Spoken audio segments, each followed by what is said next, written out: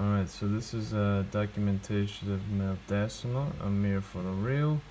And I'm just going to do a quick run through of the button test. I'm going to be testing this button, but being that we're in preview mode in Unity, I can't actually test that particular button, but it is connected to Alpha 2, so I'll be testing that. And as you can see, I have a little leap motion going on, so we're going to do a little bit of that right now, just for the main menu, then I'll turn it off. So when you touch that middle blinking light, you can make her disappear. I'll use my left hand just because it's easier, and reappear.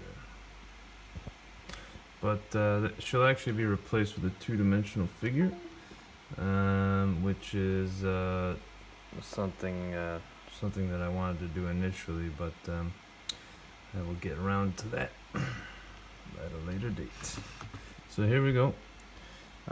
So in order to play, that square button here exits the game, but we don't want to do that. You would press this button, but it is configured to alpha key 2 as well. I'll give you a little workaround here. So Maldacena in 3 dimensions. Okay, before I move on, I'm also going to turn this light off so we can get a better view. And here we go. So I press 2 and it goes to this scene. Upon entering this scene, we go to caption 1. We get a little steam when we press that button. A little puff of steam. Dialogue 1. Caption 3 plus a dust storm. I'll just zoom in a little bit on that for you. Look, there's some other particle effects in there as well.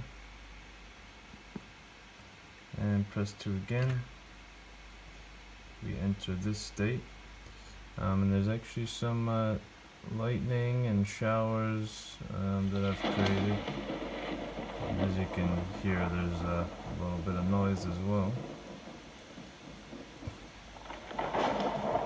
And I've made tiny little puddles as well. You can see little puddles in there.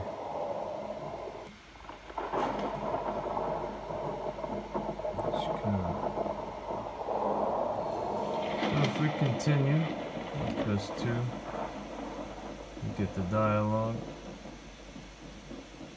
We press 2 once more, we'll get the caption.